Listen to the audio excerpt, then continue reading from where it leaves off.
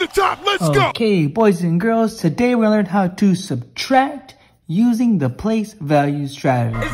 It's very similar to adding using the place value strategy, but just a few differences, and we'll dig into those. Okay, so our first step one, when subtracting using the place value strategy is to first, let's build our hundreds, tens, and ones chart, or our HTO chart, as you may have heard. Okay, so I'm going to go ahead and build that now. HTO, our H is for hundreds, our T is for tens, and our O is for ones, as we should already know. And I'm going to make mine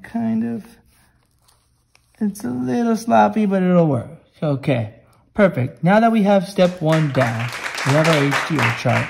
Now we're on to step two. So for step two, what you're going to want to do is build the bigger number only, okay? So take a look at these two numbers. Which one is bigger? 482. You're going to build the bigger number only. So let's only build 482.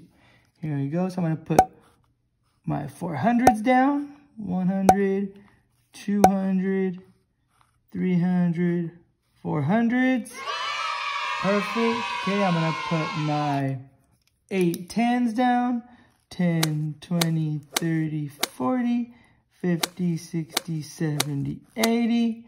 And I'm going to put my 2 ones down. 1, 2. Okay, perfect. Now we've done our first two steps. First thing we did was made our HTO chart. The second thing we did was build the bigger number only. Boom. And then now on to our last step. You're just going to subtract the second number. Okay, so let's start subtracting.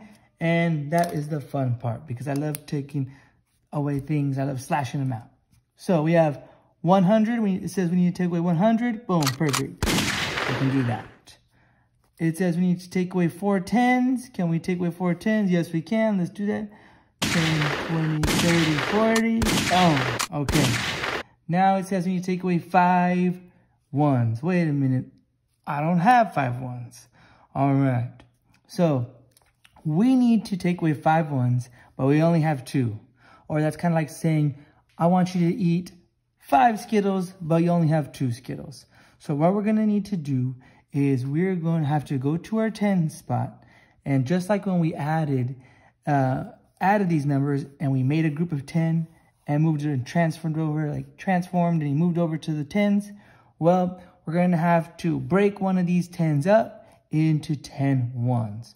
So what I want you to do is pick one. Which one are you going to break up? I'm going to pick this guy right here. He looks good. Circle him. Okay.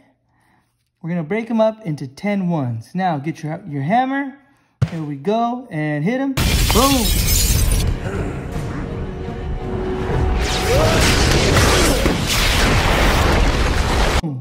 And you break him up into 10 ones. So let's go ahead and put down 10 ones. 1, 2, 3, 4, 5, 6, 7, 8, 9, 10. I'm going to cross him out to know he is done. Okay. Now that we've broken him back up into 10 ones, let's count how many ones we have all together now. So I have 5, 10, 11, 12. Now I have 12 ones ready to go. Now can I eat 5 of them? Perfect. Yes, I can. So now I'm going to cross out 5 of them. So 1, 2, 3, 4, 5. Perfect. Now we can just put how much left over, and that is our answer. Okay, so let's count how many we have. We have 1, 2, 3, 4, 5, 6, 7. Perfect. So 7 left over. How many tens do we have left over? Let's count by tens. 10, 20, 30. And how many hundreds we have left over? 1, 2, 3, 300. So our answer is 337. Boom. So 482 subtracted by 145 is 337. That is how you subtract using the place value strategy.